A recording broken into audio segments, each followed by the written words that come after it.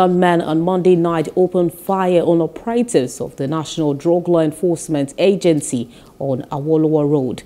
In their bid to prevent them from arresting the driver of a truck loaded with several bags of cannabis, the armed men suspected to belong to a yet-to-be-identified security agency also smashed one of the operational vehicles of the anti-narcotic agencies.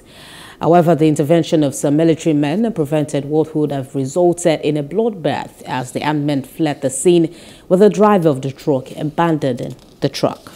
The latest seizure took place just yesterday and it was intercepted by my officers.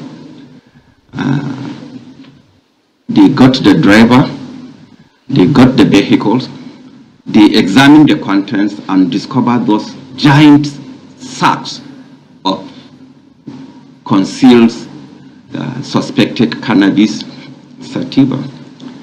But just while they are at it from nowhere, an unidentified security agent appeared and insists that the vehicle must be released to continue and the driver to continue their movement.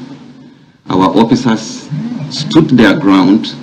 In part, the leader of operation has to use his personal vehicle to barricade the truck, and his windscreen was immediately smashed by those unidentified security agents. There is no contact up to this moment, but we have set in some channels of investigations and fact findings, and my officers are on the look out to see where those people comes and who are they.